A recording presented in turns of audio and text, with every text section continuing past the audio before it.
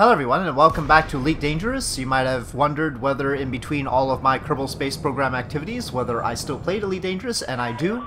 It is a very enjoyable game, and I mainly do passenger missions to pick up credits. I'm also working on my Imperial rank so that I could potentially get an Imperial Clipper. I'm not there yet. I don't want to grind things out, I don't want to make it tedious, so I only occasionally pop in and do a little bit. And then, you know, on a sort of relaxed basis. But here I am at Truly Dock, and in this video I get my highest paying mission to date. I've never seen a mission like this before. And here I am donating in order to increase my Imperial rank, of course, in the hope that eventually I can get an Imperial Clipper, which is a nice sleek ship. But in this video I do manage to accumulate the credits to get a different nice sleek ship, the Orca. And here's the mission I was talking about, 9.5 million credits. I've never seen such a thing, and it's not that hard a mission. There's only 4 destinations that this passenger wants to be brought to.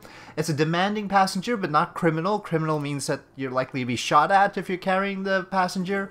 So, not going to be a very successful mission there. I try not to pick up any passenger contracts that involve criminals. I've learned the hard way that that's not a good way to go.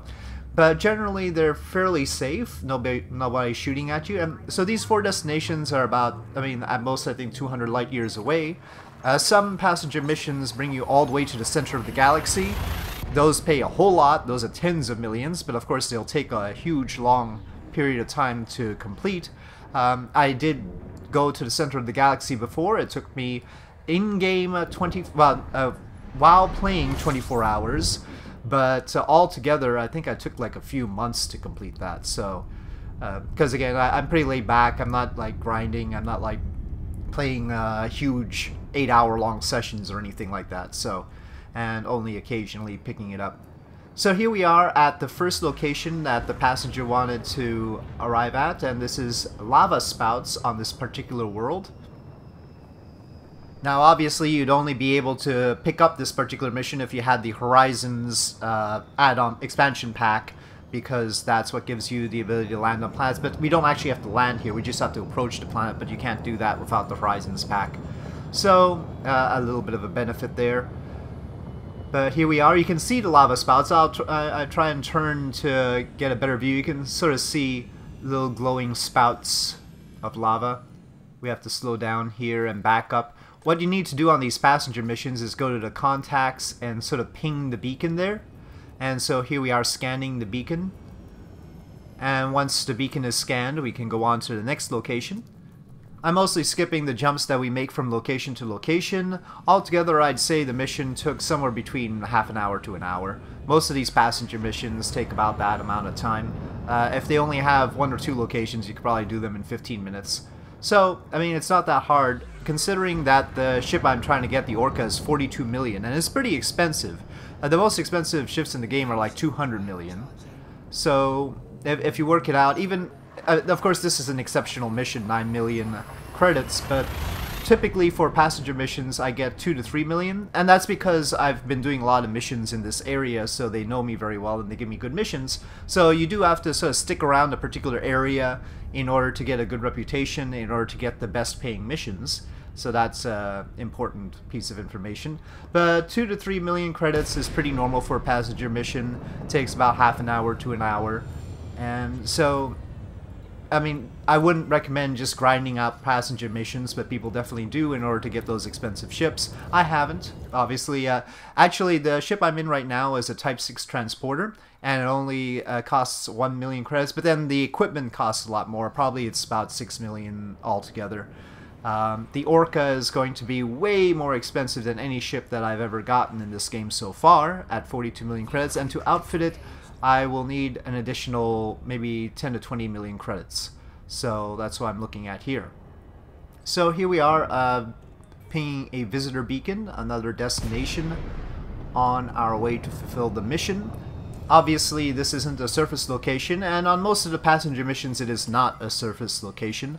It is just a beacon in space. Sometimes the view is particularly good. In this case, I didn't see anything particularly spectacular to look at. Nothing like the lava spout, certainly. So on we go to Suntil, which is famous for its relics. That's a commodity that might be necessary for different things. Once I get the Orca, I'm going to have to not only outfit it, but also bring it to some engineers to soup up the modules. And perhaps after that, it'd be nice to take the Orca to the center of the galaxy. Like a particularly luxurious cruise to the center of the galaxy would be nice, especially if I find one of those contracts that pay tens of millions. I'm looking forward to doing that sort of mission and also getting some exploration done on the way. The last time I went to the center of the galaxy, I actually took a hauler, which is the bargain basement way of getting to the center of the galaxy. Hauler is only 52,000 credits, so you could buy how many of those with this particular mission? It's over 100, I think it's 180 or so. So that's quite a lot of haulers for the payout for this one mission. Anyway, there's a secret base. That's our last location that we needed to take care of. Not so secret, really. I think you saw Orca pass by there, by the way. Actually, seeing Orcas and Beluga liners at all these passenger locations is what made me want an Orca. Beluga liners are just basically big Orca. I don't like the Beluga liner quite as much as I like the Orca. Orca seems a little bit more nimble and useful for the price. But, yeah, they're really nice looking vessels, and a minor upgrading capacity. For the price, it's not that great. I mean, the Type 6 transporter is pretty darn good for 1 million credits, and the Orca at 40, it's actually 48 million credits, is pretty darned expensive. But it is really good for passenger missions, and it can fit the special luxury passenger cabin. So, that, I don't know if that's going to give me better missions or not. Considering I already get a 9 million credit mission now without a luxury passenger cabin, I can't really imagine that I'm going to get some sort of boost in credits from fitting that particular cabin. But anyway, it's got more cargo capacity, it can carry more passenger cabins, so even if I decide not to use the luxury passenger cabin, it'll be a positive. So here we are landing again at Truly Dock in order to fulfill the mission. And during the mission, you also saw that it's pretty easy to go from location to location. You just open up the contracts panel on the left side, and if you open up the contract, it'll give you an option to open the galaxy map, and the galaxy map will automatically show you your next location. So it's not really hard to keep track of where you need to go next. They really made the mission system very good now. It wasn't always so good. But it's really easy to do these passenger missions and figure out where you're going next. It automatically highlights it for you on the galaxy map. So there we go. We got our credits. Now I have 72 million credits. So a huge boost from this particular mission. There's another mission there for 3.5 million, but I don't need that now. Instead, I decided to move on to a location where I can buy an Orca. I actually ended up changing my mind where I want to go to get the Orca. I don't remember why I changed my mind, but in any case, there are websites where you can look up where things are available near your particular location, so that's extremely helpful. Otherwise, you wouldn't know where to pick up an Orca without these websites. I don't think there's any in-game resource to figure out where can I buy an Orca. So, yeah, I think Inara is one location. INARA.CZ lets you do a ship or equipment search. The equipment search is especially helpful, of course. Anyway, here we are approaching Henderson Ring, and this is where I'm going to purchase my new ship. And again, after I get the new ship and outfit it and do some extra missions to make sure I have some credit buffer and get an engineer or two to work on the ship's components, especially the frameshift drive, I will look forward to making another trip to the center of the galaxy in style.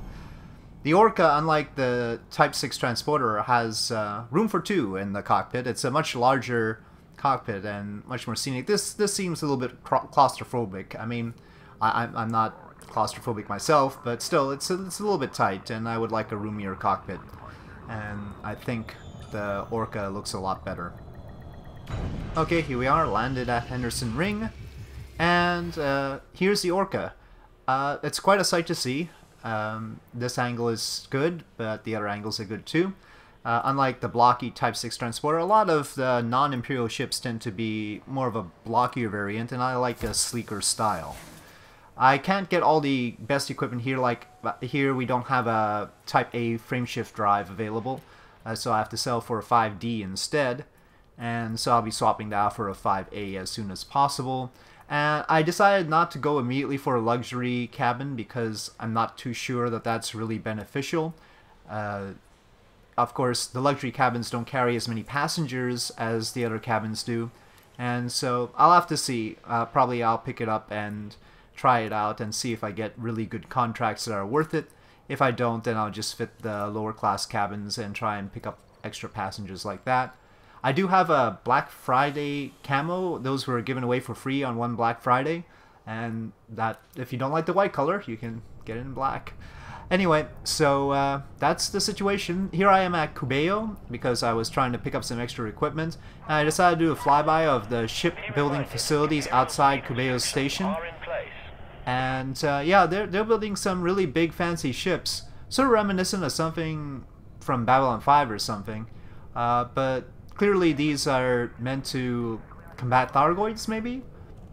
But yeah, serious ships outside this station being built. I would really like to get my hand on those, but I'll have to do quite a lot of well, I don't think they're for sale, really.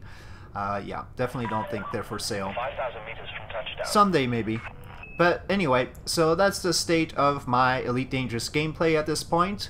I hope you enjoyed this video. If you did enjoy this video, please do press like. If you have any comments or suggestions, please leave them in the comment section below. And I'll see you next time.